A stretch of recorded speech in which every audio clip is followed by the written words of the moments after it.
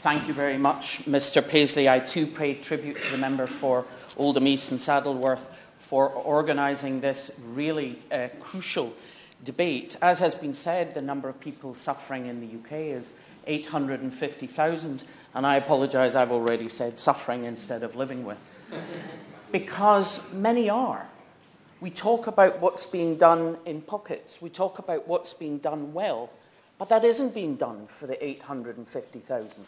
So there are people stuck in their houses, having people behind them in supermarkets tutting at them, or being made unwelcome in places. So until we can say all 850,000 are living well with dementia, we haven't done our jobs.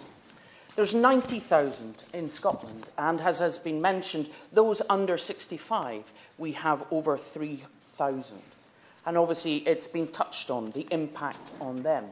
But of all patients with dementia, only 2/3 are estimated to have been diagnosed, which means we actually don't have a handle on the scale of the problem.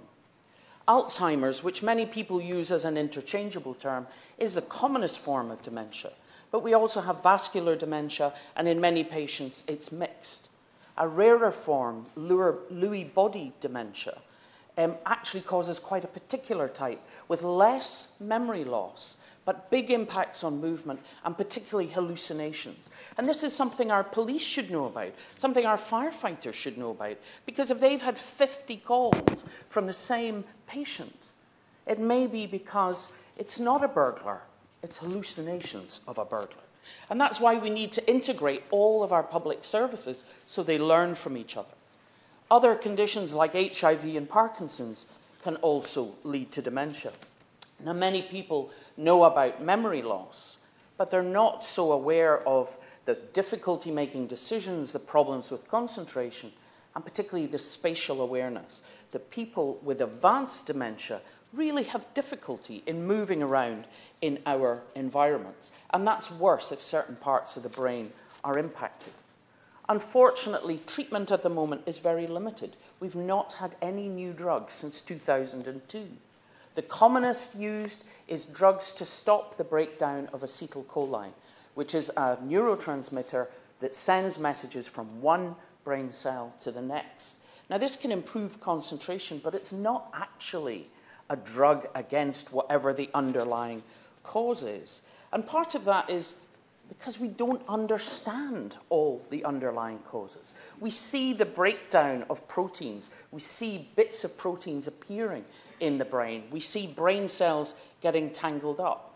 But what exactly is causing all of that? So we really need to upscale research to a totally game-changing level to understand the cause so that we can try to prevent it and so that we can try to treat it. In Scotland, in 2013, they set up the Scottish Dementia Research Consortium as an umbrella organisation to try and bring all projects together. And there is laboratory research into the cause and treatment, but also research into a human rights approach to those living with dementia. And that is critical in improving support and care. We're also looking at trying to adapt our health and care systems. As was mentioned by my colleague, Scotland has just published, well, 2 years ago now, a national strategy, which is their third. The first was in 2010. This one will focus on the whole pathway. So from providing post-diagnostic support right through to end of life and including community coordinators. Because this is the disease our generation fears. My grandmother feared TB. They didn't name it. They called it consumption. The people I looked after as a surgeon feared cancer. But what many of us fear now is to lose ourselves, as we've heard described so graphically this morning, or to lose the person that we've loved all of our adult lives. Providing social care is critical to both those living with dementia and their families. Now, in Scotland, we spend more on social care, and that allows us to provide free personal care. That means if someone is able to be supported at home, to live with independence and dignity, this is not costing them or their family. Since Frank's Law came into effect just 2 months ago in Scotland, this now also applies to those under 65. And therefore it's related to the illness they have, it's related to their needs, without a bizarre cut-off at 65 that means a 64-year-old wouldn't get the care that they actually require. The problem is we're struggling to recruit people as carers, whether in care homes or in home care. And most people want to be cared for in their own home, but it is very labour intensive. Now, some of this is being made worse by Brexit, and in parts of Scotland, in the Highlands, 30% of all carers are from Europe. This is going to be an existential problem for these services. But it's also, we need to turn caring into a proper professional career with career development, training, and a decent salary that rewards the very difficult job that they actually do. It is critical that we are supporting the person all along that journey. All we have to do is sit in this room and imagine ourselves in that clinic, getting that diagnosis, and then going home. And there's nothing, no information, no support, no one to answer questions. The integration agenda, which is further down the line in Scotland, is linking things up. But having linked up our NHS back into integration after devolution, integrating health and social care is a lot harder. It's much more fragmented because it's provided by multiple private companies. We have multiple projects going on in Scotland that are often recognised through Scotland's Dementia Awards.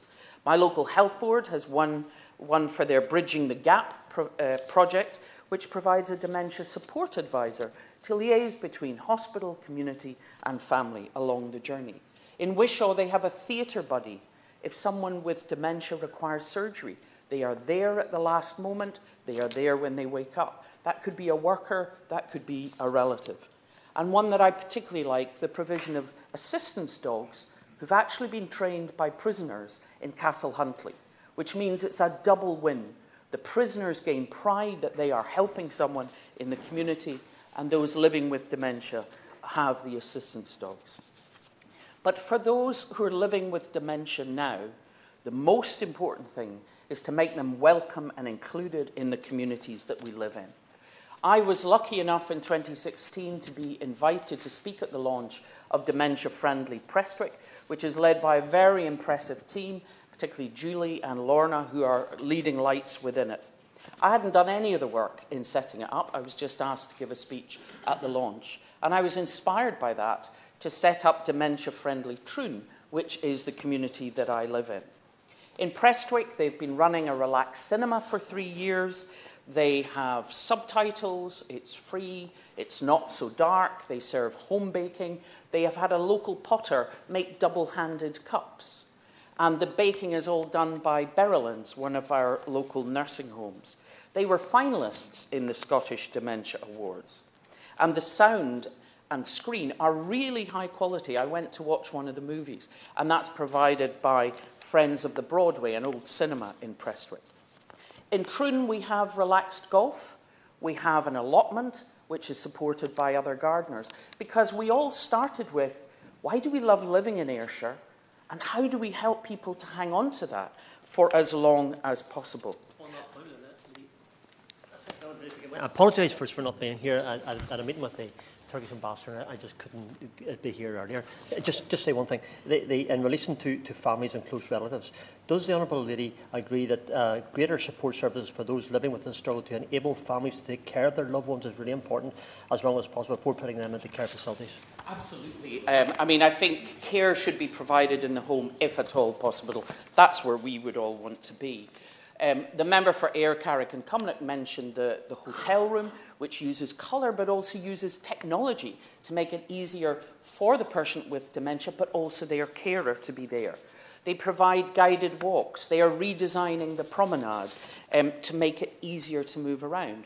And they're part of the Cycling Without Age, where every Sunday afternoon they provide cycle rides along the promenade on the trishaws. And our local airport, Prestwick, the staff have had the training to make them a dementia-friendly airport.